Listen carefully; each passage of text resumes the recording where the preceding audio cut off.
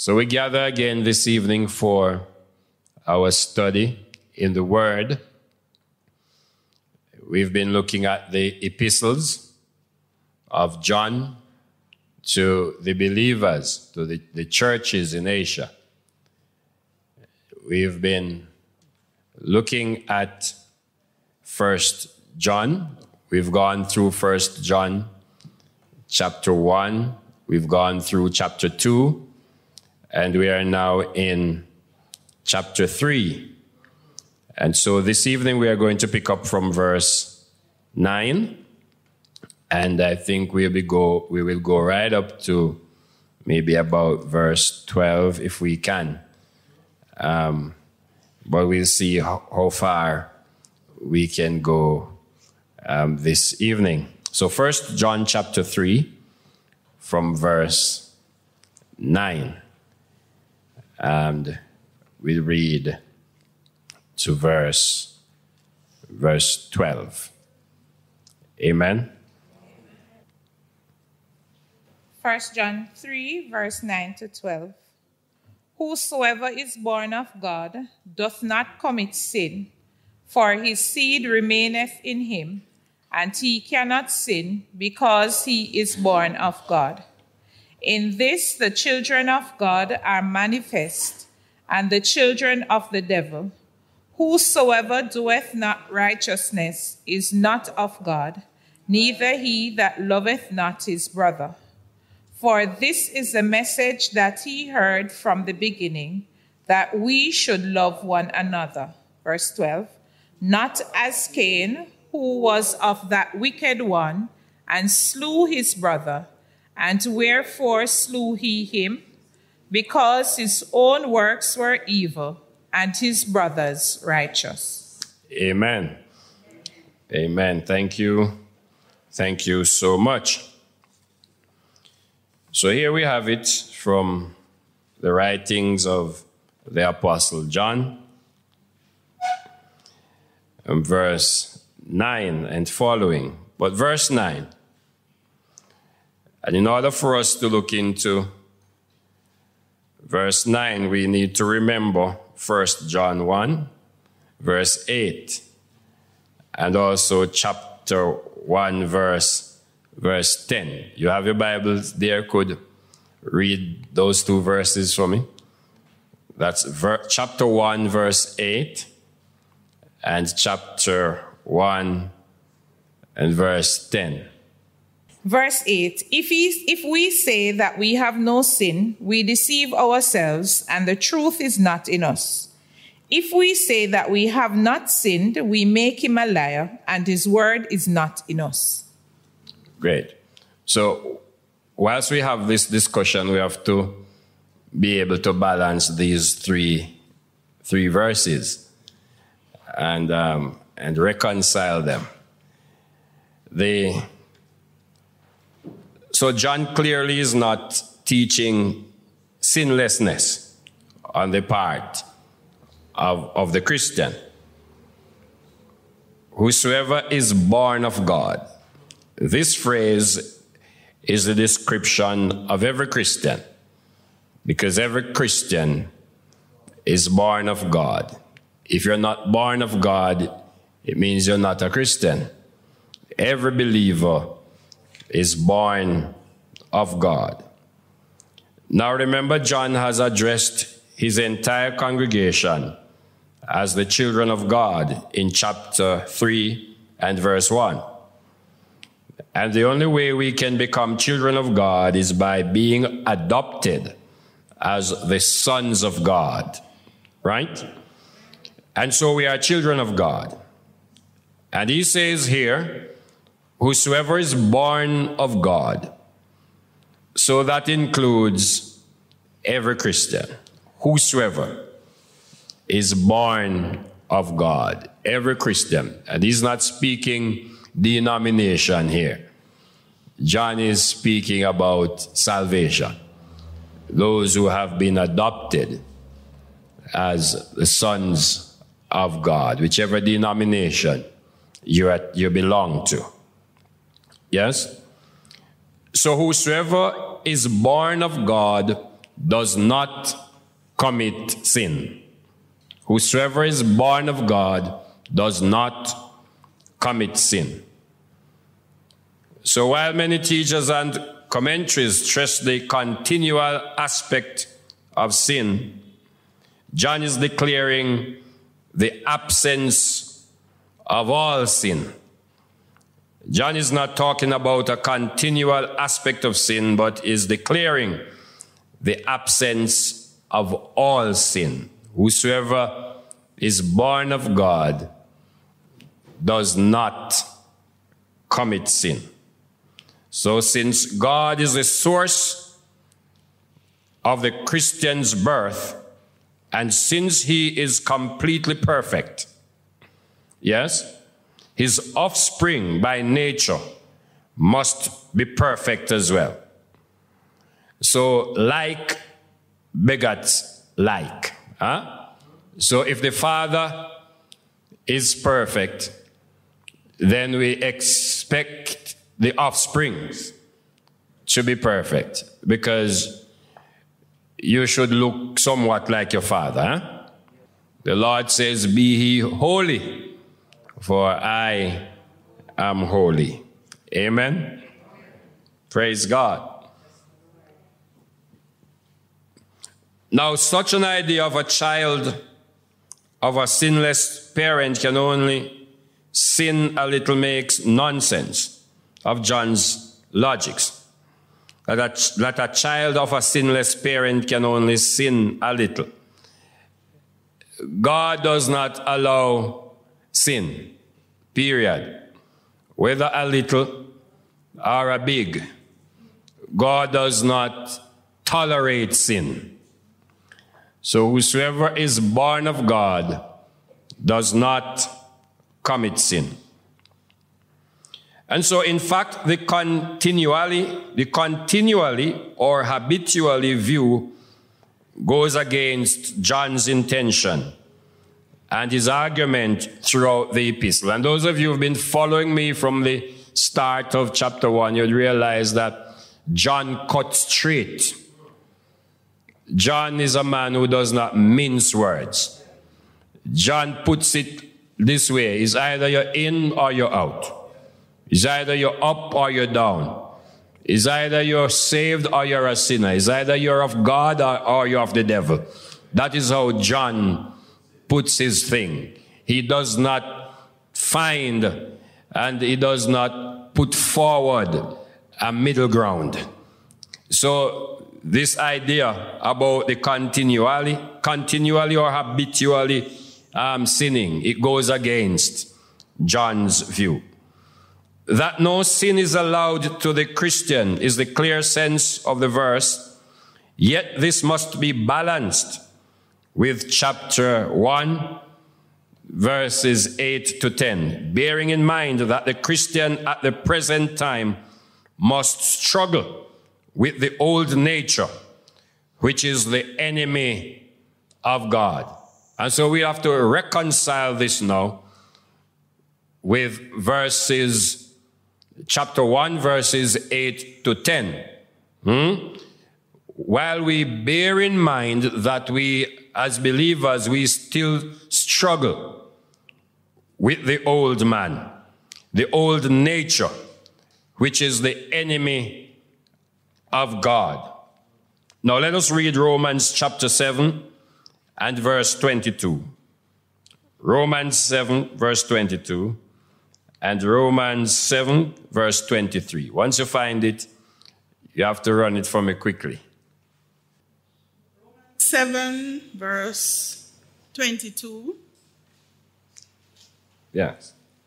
For I delight in the law of God after the inward man. And 23.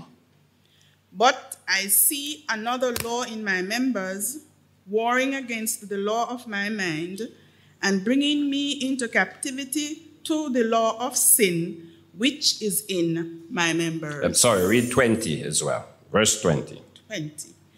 Now, if I do that I would not, it is no more I that do it, but sin that dwelleth in me. Thank you. Thank you, Sister Wright.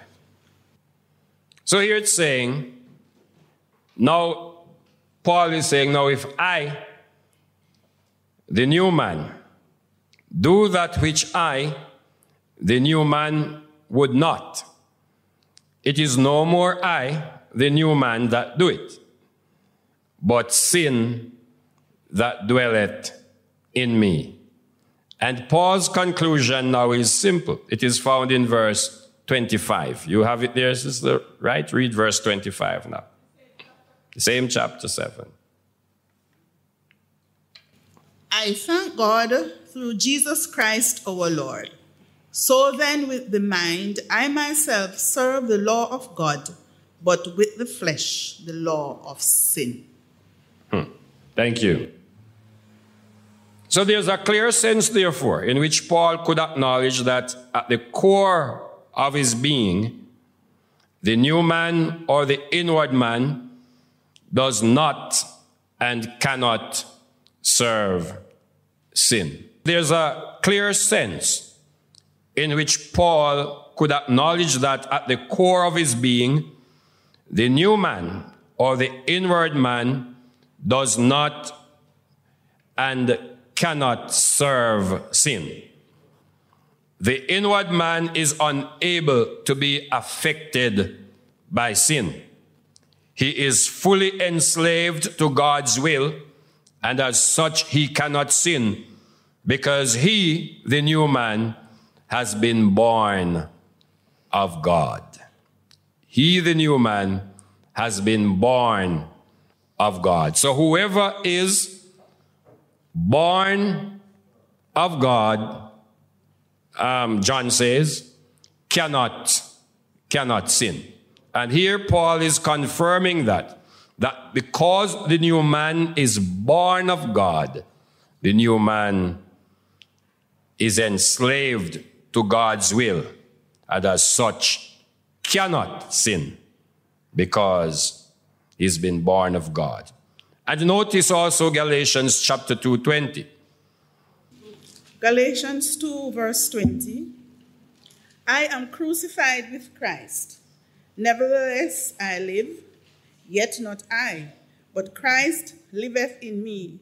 And the life which I now live in the flesh, I live by the faith of the Son of God, who loved me and gave himself for me.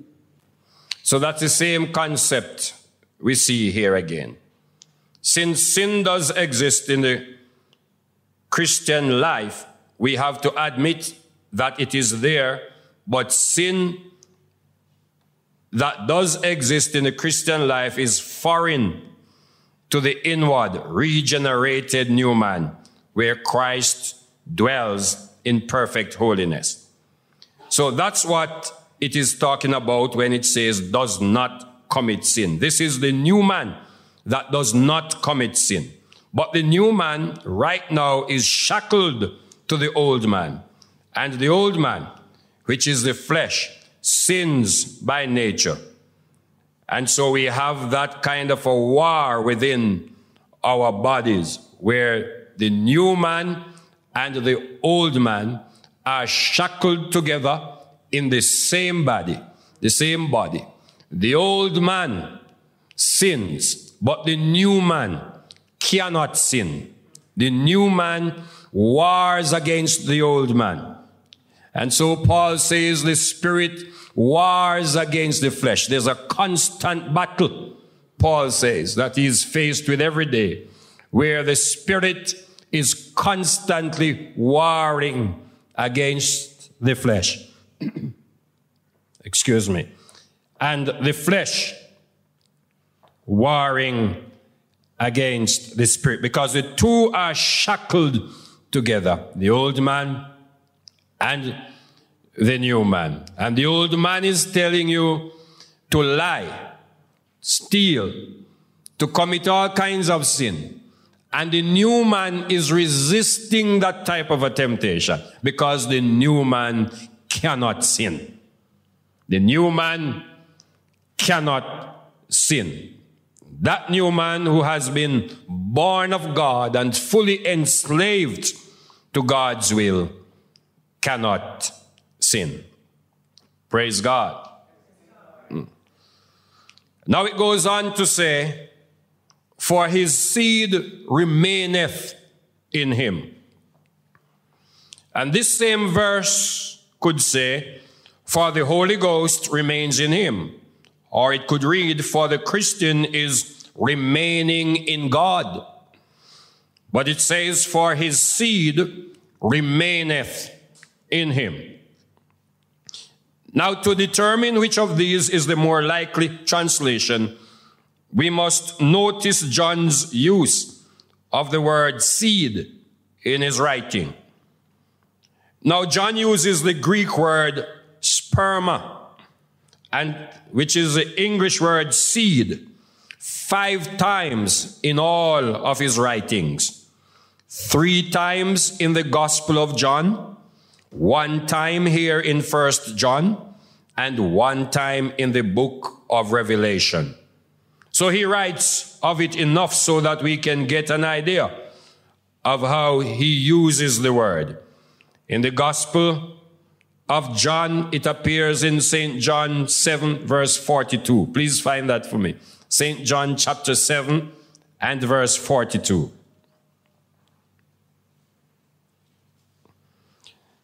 Find at the same time St. John 8, verse 33. And also St. John 8, verse 37. And Revelation 12, verse 17. So please read for me now, St. John 7 and verse 42. St. John 7, verse 42.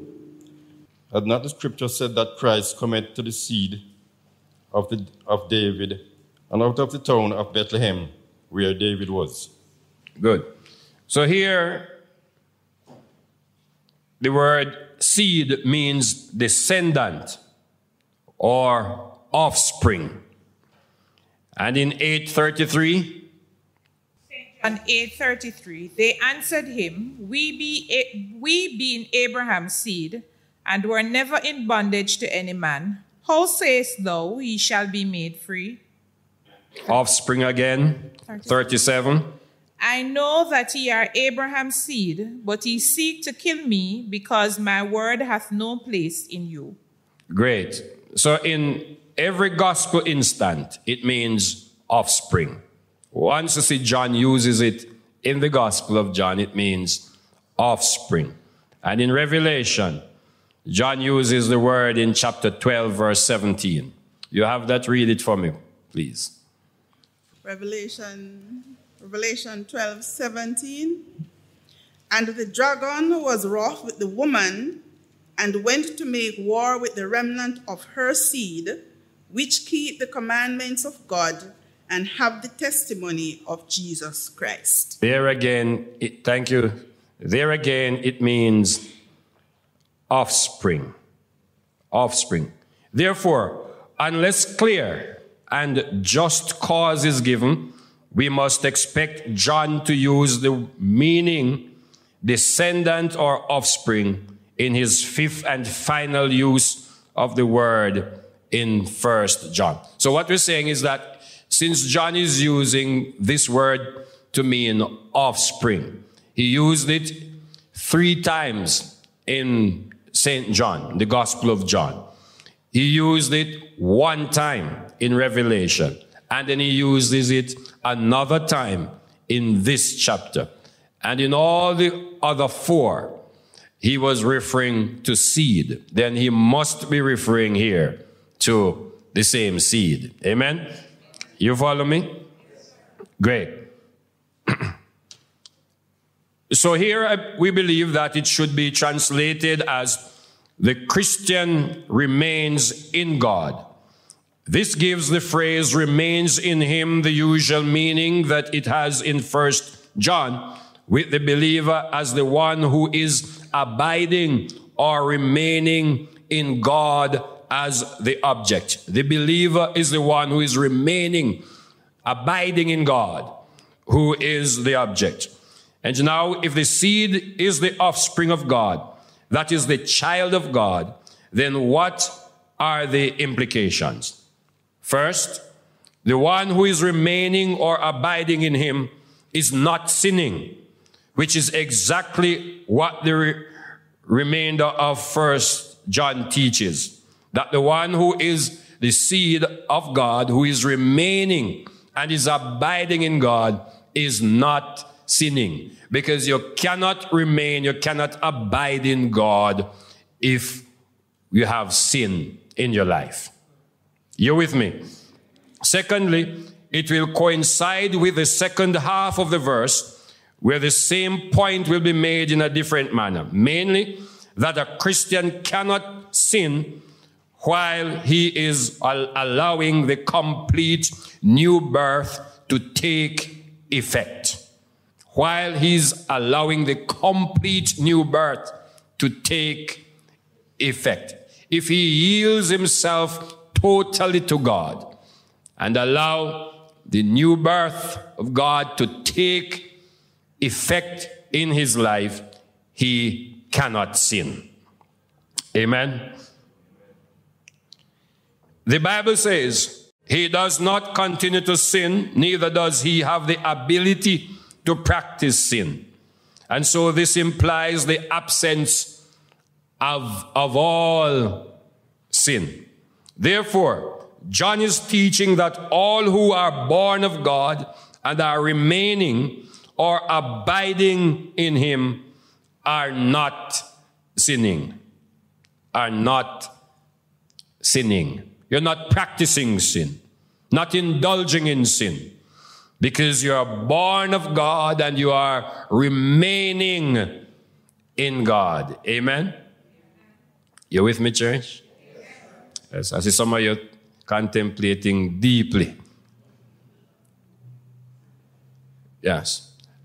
But what John is putting forward to us is that once we are the seed of God, born of God, we are remaining in him and allowing his grace to take full effect in our lives, then we will be like Christ.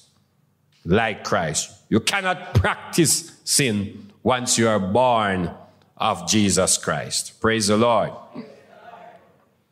So all who were born of God, which includes all Christians, and are remaining or abiding in God, that would be some Christians at some times, because remember, remaining is the equivalent of fellowshipping. Remaining is used interchangeably with the word fellowshipping. So when we remain, we are fellowshipping. When we are fellowshipping, we are remaining in God. And not all Christians are fellowshipping with God at all times. Not all Christians are fellowshipping with God at all times. So we have some Christians who are fellowshipping with God at some times, and when they are doing this, while they are fellowshipping with God, they are not sinning. While you're fellowshipping or remaining with God, then you are not sinning. But those who find themselves at times out of fellowship with God, not remaining in him, although you still come to church, you're still a Christian, but that's the time when sin can enter the life of the believer. All who are born of God cannot sin while the new birth, which is a completed action of God, is still affecting their lives from moment to moment. And you can verify this in 1 John 3 and verse 6. You can write that down and look at it in your spare time. Now let's look at verse 10. In this the children of God are manifest, and the children of the devil. Whosoever doeth not righteousness is not of God, neither he that loveth not his brother. Thank you so much. This verse is the key to the first 10 verses of chapter 3. The phrase, in this, is a reference to the principles and outlines of chapter 3, verses 4 to 9. It says, in this the children of God are manifest. In other words, in this, the children of God are revealed. And this manifesting or the revealing is to the local church and to the world, the outside world, and to the local church. The church cannot fellowship with one who claims to be a Christian unless that one reveals his actions, that he is indeed a Christian who is in fellowship with God. It's difficult to fellowship with a hypocrite. It's like pulling teeth to build a good relationship with a hypocrite. Yes? Unless you yourself are a hypocrite as well. Because two cannot walk together unless they agree. And so if you are fellowshipping with God, you are abiding in God, and of course, God's love is having its full effect in your life.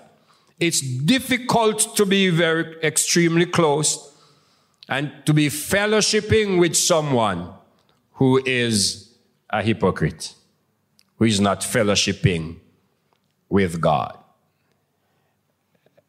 And that is why from even personal experience, I cannot understand a Christian, and I mean a true Christian, whose best friend is an unbeliever. It has not worked with me, and I know it's a challenge for other believers. And I am not here saying that Christians cannot be friends with unbelievers. I'm not saying that.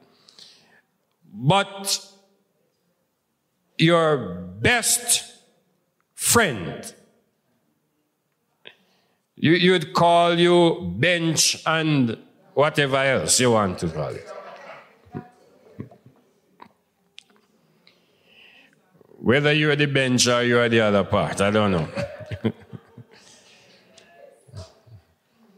But it's I cannot see for the life of me how it is that you are fellowshipping with God and your best friend is out of fellowship, is someone who continues out of fellowship with Christ.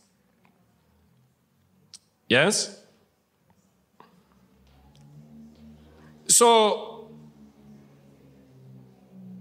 the world cannot understand the uniqueness of the Christian unless the Christian reveals by his action that sin is to be abstained from completely if someone should fellowship with God. Because the Christian is a unique creature.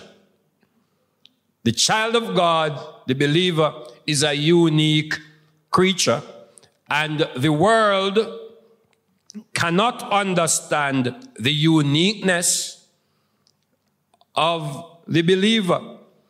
They can't understand that you don't dip with them in the same bowl. The world cannot understand that you don't go with them to the same place.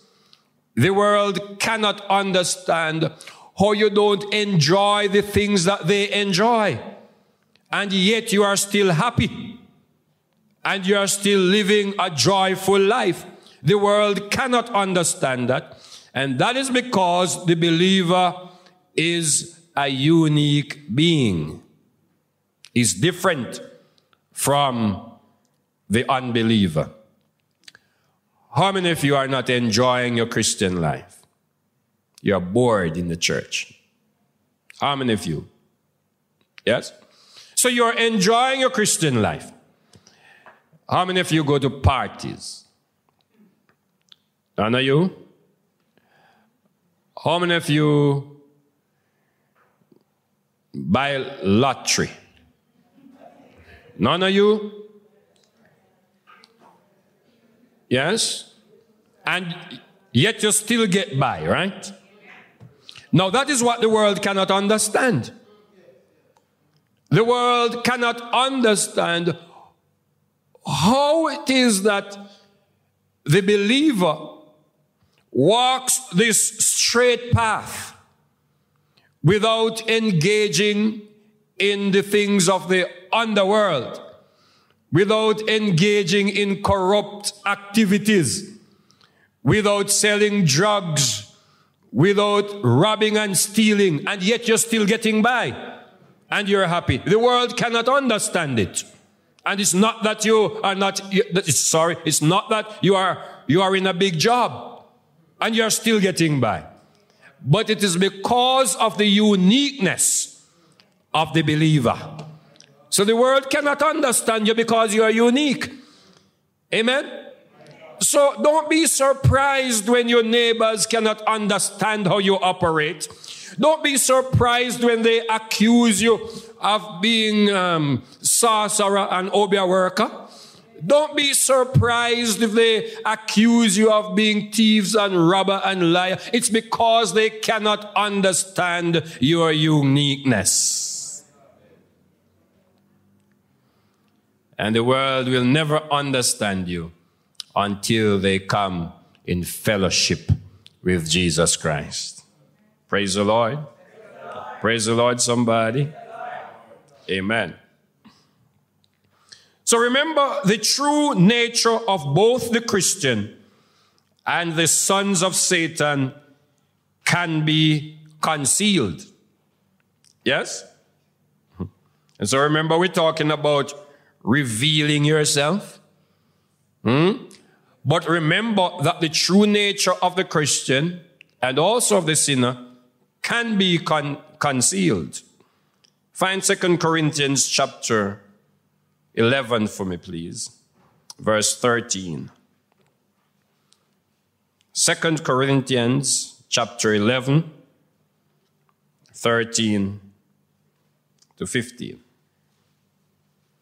For such men are false apostles, spurious counterfeits, deceitful workmen, masquerading as apostles of Christ. And it's no wonder for Satan himself, and it is no wonder for Satan himself masquerades as an angel of light. So it is not surprising if his servants also masquerade as ministers of righteousness, but their end will correspond with their deeds. As reading from the Amplified Version. So here are false apostles. Here are false, deceitful workers. They are lost, and yet they are being made to look like the apostles of Christ. They are being made to look like the apostles of righteousness. So they conceal their true nature and reveal a false nature. They camouflage themselves, wanting to look like the apostles of Christ, but they are not. They are the workers of Satan. And look at Matthew chapter 7 and verse 15. Matthew 7:15. Read that for me, please. Matthew chapter 7, verse 15. Beware of false prophets, which come to you in sheep's clothing, but inwardly they are ravening wolves. Thank you, Sister Wright. Again, the concept is clear. They are false prophets. These are unsaved people. They are outwardly sheep. Yes, they look like sheep on the outside. Yes? But inwardly, they are not just wolves, they are ravening wolves. Oh yes, they come to tear you apart, to destroy you. But outside, they look like sheep. They come in and they appear to be one thing, but they conceal their true nature, which is another thing. They pretend to be sheep, but they are really wolves. We can see this also in 2 Peter 2 and verse 1 and Galatians 2 and verse 4. Yes? So we've seen the unsaved conceal his nature. But what about the Christian? Can the Christian conceal his true nature?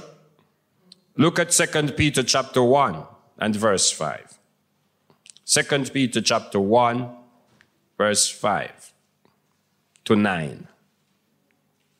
Read that for me, please. 2 Peter 1, 5 to 9. And beside this, giving all diligence, add to your faith virtue, and to virtue knowledge, and to knowledge temperance, and to temperance patience, and to patience godliness, and to godliness brotherly kindness, and to brotherly kindness charity. For if these things be in you and abound, they make you that ye shall neither be barren nor unfruitful in the knowledge of our Lord Jesus Christ. But he that lacketh these things is blind, and cannot see afar off, and hath forgotten that he was purged from his old sins. Thank you so much. So here are all the earmarks of Christianity. Yes? And if a person has these marks, he will be fruitful.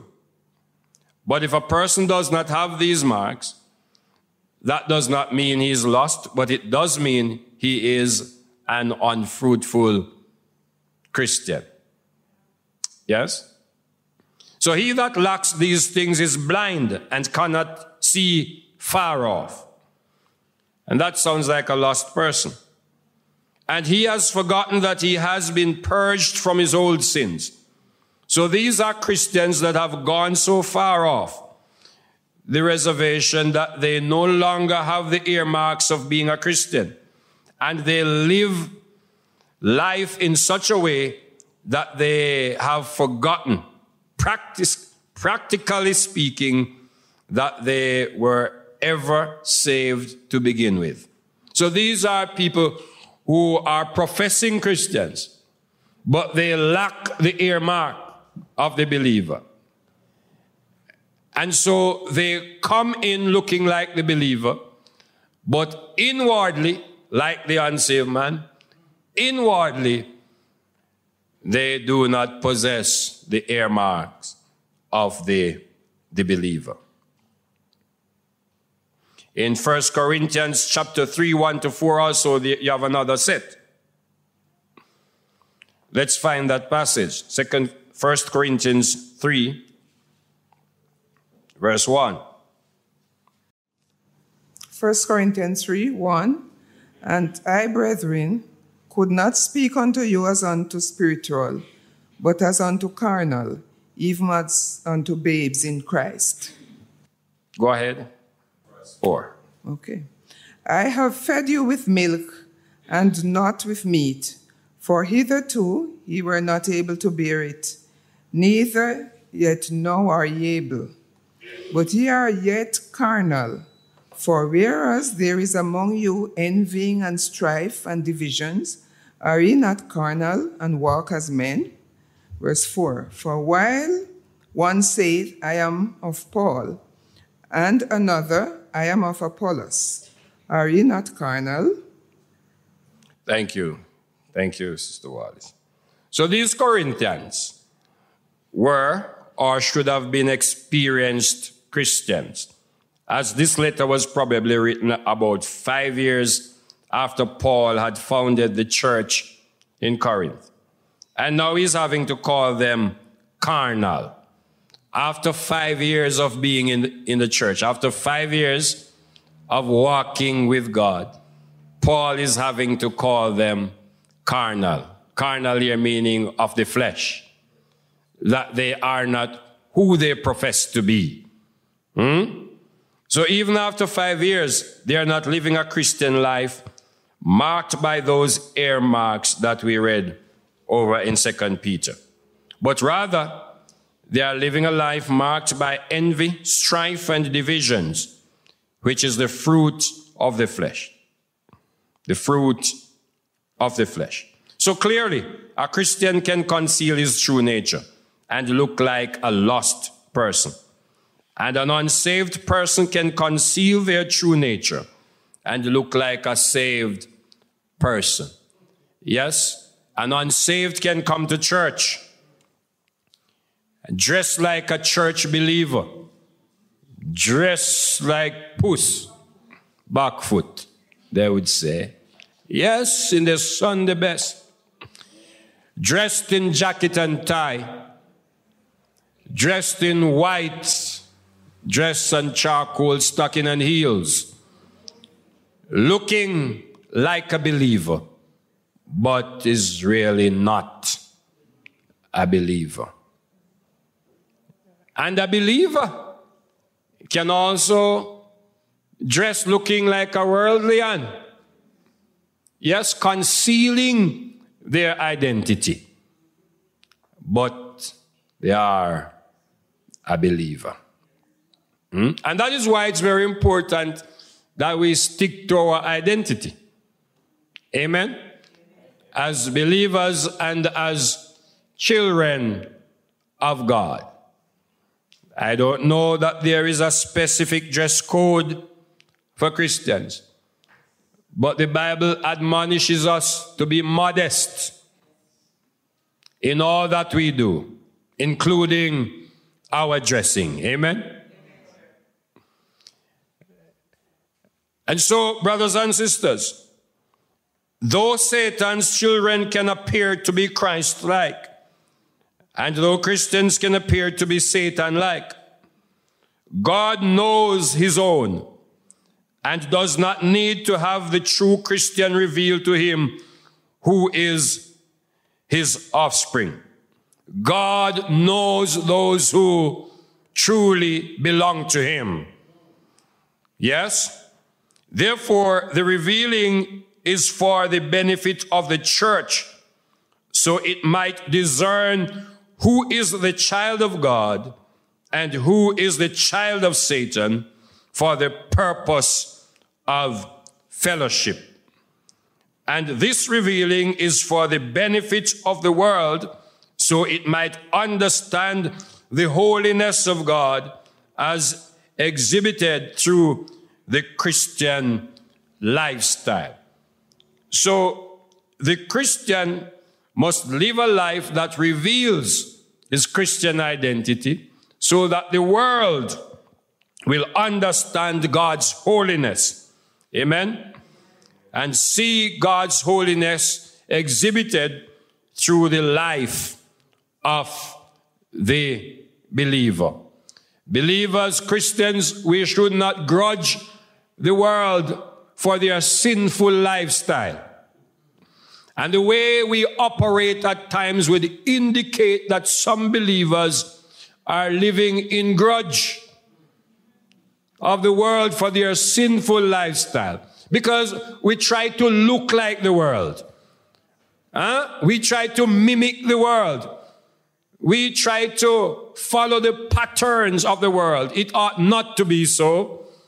We as believers ought to set the pattern for the world to follow. Amen? And we ought not to be in Christ and live a life as though we are grudging the world for their sinful lifestyle. Praise the Lord. Praise the Lord. Amen. It is said that when Abraham and Lot went out, when God called Abraham, Lot went with him. They reached a certain place, they pitched their tent. Lot pitched his tent toward Jerusalem. Abraham pitched his tent toward Jerusalem. Lot pitched his tent towards Sodom. An indication of the intention of both men. Praise the Lord. Some believers don't pitch their tent good at all. Their tent is pointing in the wrong direction, not pointing toward Jerusalem. It's pointing toward Sodom.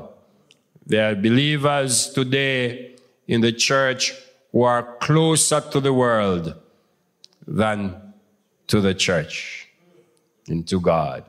Brothers and sisters, our lifestyle must indicate to the world the holiness of the God that we serve. Amen. So we should not conceal our Christianity, our Christian life. Wherever you go, and I'm not saying you must walk with Christian printed on your forehead, literally. But believe me, brothers and sisters, if you're a true believer, it is going to be seen on your forehead. The world is going to see it in you. And so when you go to school, young people, your classmates must recognize that you are different from the others.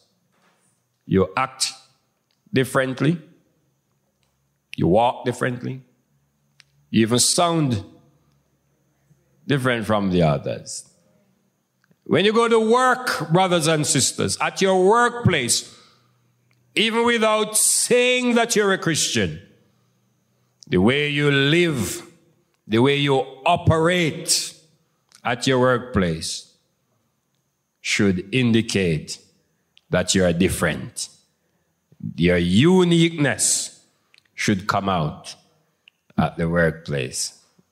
Amen, somebody? Amen. Can I talk to us? Yes, so there are some things that we don't indulge in. You cannot live a life that betrays who you are in Christ. Amen, somebody? The workplace must know that you are different. Your uniqueness must stand out. Amen? Amen, church? Say praise the Lord. Praise the Lord. Wherever we are, in the community where we live, we cannot just be holy in church. We must be holy in the community where we live. People must know that we are Christians based on how we live and we operate. Brothers and sisters, we ought not for once conceal our Christian lifestyle.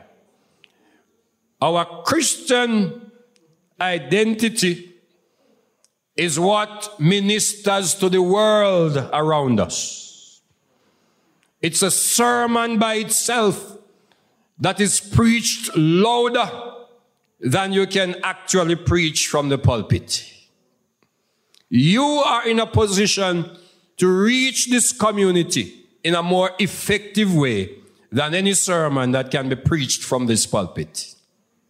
In your homes, on the street, at your workplace, at school, wherever you are, your lifestyle can preach a louder sermon than anything that can be amplified from this pulpit. Let's not conceal our Christian identity. Praise God. Let's run quickly and wrap it. Verse 10. We're going to just run through these two verses. Verse 10.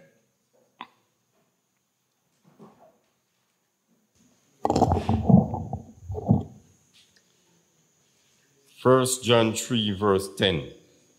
In this little children of God are manifest, and the children of the devil, whosoever doeth not righteousness is not of God, neither he that loveth not his brother. Now we are entering a new section of the epistle. Until this point, the word righteous has been a key word for the book of 1 John. But in chapter 3, verse 10, we find the last use of the word righteous, and instead we move into a discourse on love. So John has been highlighting righteousness right up to this point. Now he's moved into a discourse on love. Now up until this point, love has only been used 7 times in the entire first 3 chapters. But in the remaining 2.5 chapters, the word love and the verb to love will be used 35 times. 35 times. It's clear that John has shifted gear from righteousness and love. And we will see the relation between righteousness and love. Praise God. So clearly, there is a new thing here, and the new thing is love. And the following section will continue addressing love. So a failure to perform righteousness and a failure to love one's brother can never be traced to God. John had already said that all sin can be traced back to the devil. Every sin is traced to the devil. John considered love as the appropriate expression of the regenerate life which he had been speaking, or for which he had been speaking. John says, I want you to do righteousness. I want you to keep the commandments, but that's not enough. Just keeping or just knowing what the right thing is and trying to do the right thing by the law is not what is being required here. I'm looking for something more. I'm looking for righteousness in action. And the way that we put righteousness in action is to love one another. Is to love one another. The way we put righteousness into action is to love one another.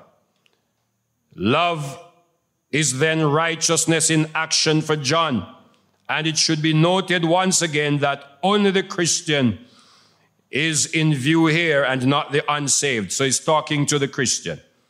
The verse, therefore, would accurately be stating that when the Christian is not doing righteousness, that is when he is sinning. He is not drawing upon God as a source of power, but upon Satan and the dominion of darkness, according to chapter 3 and verse 8. Because no one can be drawing upon the domain of God. No one can be drawing upon God's power and be sinning. Once the Christian is not doing righteousness, he is drawing upon the domain of darkness, the domain of Satan. Verse 11, and we close it off.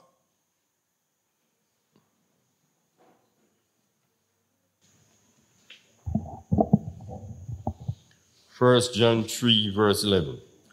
For this is the message that he heard from the beginning, that he should love one another.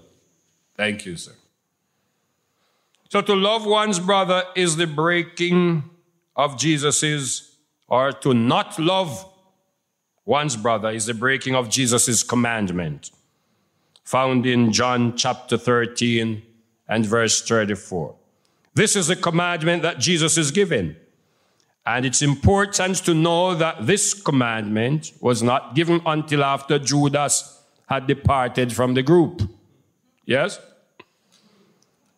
Thus, the group to whom the commandment to love was given was composed entirely of Christians.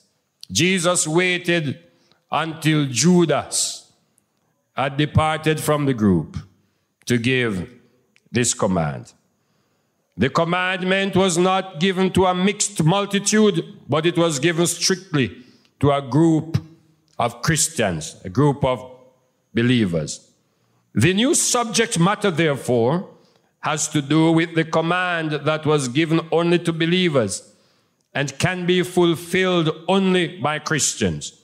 The world cannot fulfill this command because love is what John had already said the world does not have. John said the world does not have love, the world does not know how to love. And so this command must be fulfilled by the believers. Because the world is filled with hatred and envy and strife and divisions. And he says here, love one another. The only way that Christians are able to love one another is because of Christ's love for us and because of the indwelling Holy Spirit.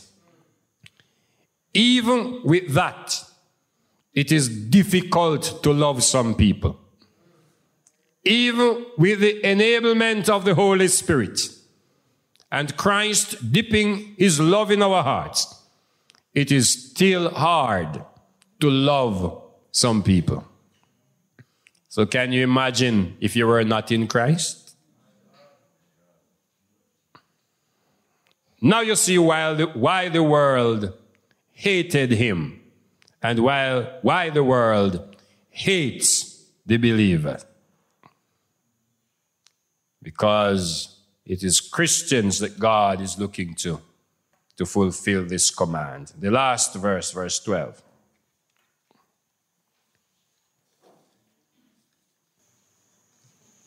First John 3, verse 12. Not as Cain, who was of that wicked one, and slew his brother, and wherefore slew he him, because his own works were evil, and his brother righteous. Thank you, Brother Matthews. So John is not changing the context of the message. And he said, this is the message that you all have heard from the beginning, that we should love one another. Yes? Remember that we said that love is the old commandment, and it is also the new commandment. It's been from the beginning. And Jesus came, and he wrote to us a new commandment, which is the same old commandment, which is to love one another. And this is the commandment that will take us into the new dispensation, that we love one another. Now in verse 12, the dichotomy here is clear. It is Jesus versus Cain. Jesus versus Cain. Cain reacted with hatred to a brother who was good, and Christ responded with love to sinners who reject God. Yeah? See the difference clearly. A brother who was good, Cain reacted with hatred. And the sinner who was bad, Jesus responded with love. Praise God. Praise the Lord. Each expresses his feelings in action. Cain took a life. Christ gave his life for us. Praise God. Cain took an innocent life. The life of one who did not deserve to die. Jesus gave his life for us who deserved to die. Praise God. Cain's actions revealed him to be evil. Christ's actions revealed him to be good. So John is contrasting the love and hatred, No one who hates is abiding in God. No one who hates is abiding in God. When you're truly abiding in God, you cannot hate. You can't hate even the worst person. I don't know if you have ever realized that you've been forcing yourself to hate some people and it's not working. Have you ever been there? Because of what they have done to you. Yeah? They have really offended you. They have hurt you. And you have been forcing yourself. Because naturally you're supposed to hate such a person. Eh?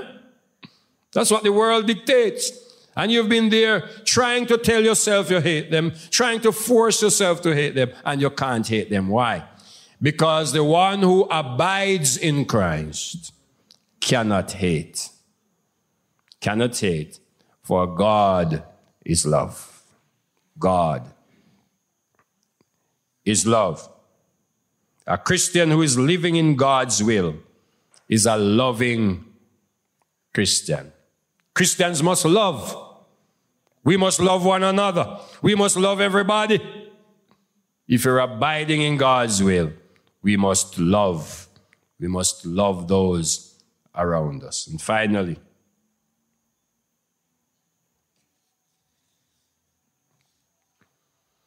this first portion of this epistle deals with righteousness as the means for revealing one's new birth.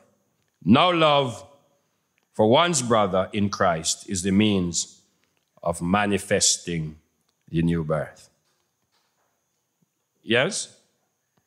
Righteousness reveals the new birth, and love for one's brother manifests the new birth. Amen? Righteousness does what? Reveals that you're a Christian. But love for your brother manifests that you are a Christian. We need not only the revelation of our salvation, but we need the manifestation of our salvation. We must manifest that we belong to Christ wherever we go. We must manifest that we are Christians when we are in our communities and in the church and at work and wherever we are. There must be the manifestation of Christ in us, because Christ loves everyone.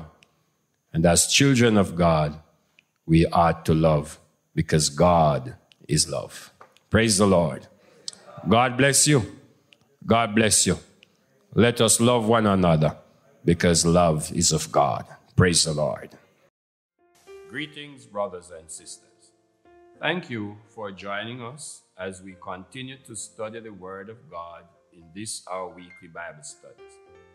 We do hope that you find this study in our series of the Epistles of John enlightening and inspiring. I invite you to join us as well for our Sunday morning worship service. Currently, we host 3 services on a Sunday morning. The first begins at 7 a.m. to 8:30 a.m. The second service is at 9 a.m. to 10:30 a.m. And the third and final service is at 11 a.m. to 12:30 p.m. Please subscribe to our YouTube channel and follow us on Facebook as well. Please like, share, and leave a comment. God bless you, and thanks again for joining.